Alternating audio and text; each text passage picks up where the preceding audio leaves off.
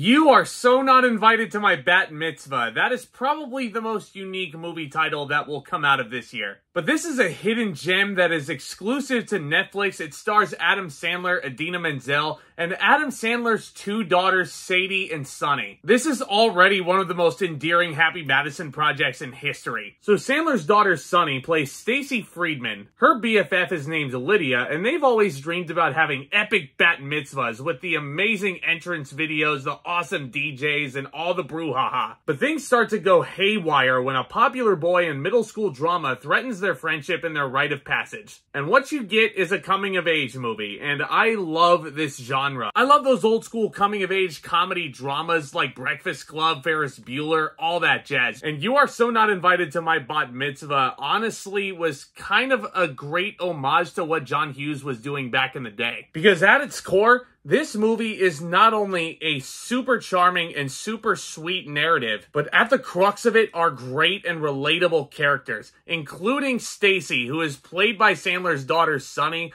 second generation talent, and I cannot wait to see what she does next after this, because oh my god, she was so good. I think a good number of us have been through the lot of middle school conundrums that Stacy goes through in this. So a lot of us may find Stacy to be a very relatable character. A young man getting in between two best friends and basically forming this love triangle in a sense. Like, yeah, no, you can't really say that that hasn't happened in everybody's life. And I think the movie absolutely understands the emotional content here, while also being charmingly funny. I know I've had my fair share to say about Happy Madison projects in the past. It's very much a mixed bag. You can have really good projects like Happy Gilmore, Billy Madison, the two namesakes of the studio. You can have movies like Click that you know there's a good concept in there, but the sophomore humor just really holds it back from its fullest potential. And then, of course, you have movies like Grown Ups, The Benchwarmers, which is just sophomore humor all the way through. And man, it feels like whenever Adam Sandler wants to turn on the charm, whenever he wants to turn on the dramatic chops, he certainly does that. And surprise, surprise, he's performing with his two daughters in this movie, and surprise, they have great chemistry. Adam Sandler's character is a father who likes to go to the movie theaters with his kids a lot. Like, he's a movie junkie. He will go there, have popcorn with extra butter, and eat a bunch of Sour Patch Kids.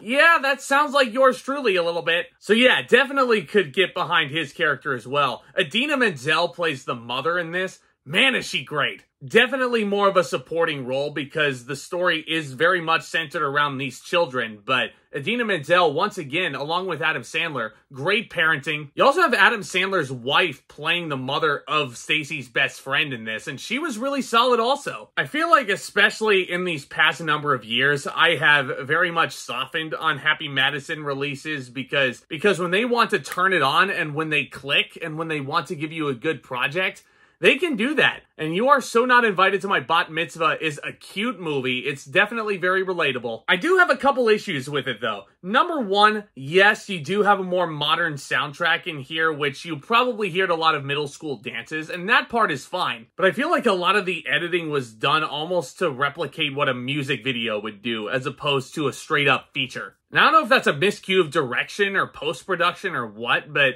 it just wasn't really vibing with me. And I also feel like the main drama that we get to between the two friends, it does feel very forced. I'm not gonna lie. I'm not gonna spoil exactly what happens or what causes this drama, but one side of the argument basically blames the other side for doing something that they were hurt by.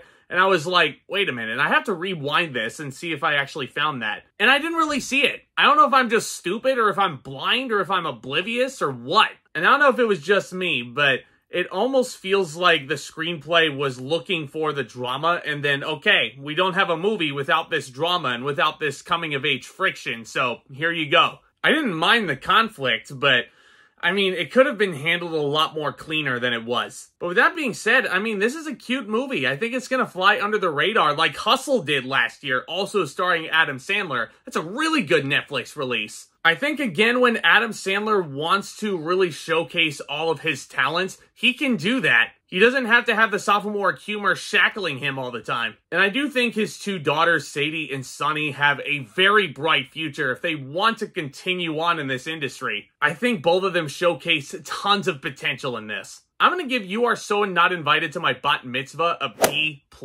All in all, if you're looking for a solid Netflix release, this is a good one to check out. Yeah, goodness, I tried to say that title as many times as I could in this video, but it's tough. It's really, really tough when you have a long title like that. Let me know what you thought of You Are So Not Invited to My Bat Mitzvah down in the comments section below. What is your favorite Happy Madison project that's ever been put out? This can be a very polarizing topic, and I'm very curious to hear what you guys think. Guys, I love making these videos and discussing all new things in the cinema world. Do consider subscribing and tap on that thumbs up as well on your way out. This only helps continue to grow this awesome community that we all are over here, and y'all are invited to the party. Guys, stay tuned for more videos very soon. I am opening up my next play next weekend, so I appreciate your guys' patience with me as I continue to crank out this content. Keep an eye out for my review of The Equalizer 3. I still, at the time of recording, have not sat down to watch that movie yet, so once again, please be patient with me. I will get to that movie, and I will talk about it. Lots to look forward to, though, guys. Y'all are the best. Thank you so much again for your support. And with all that being said,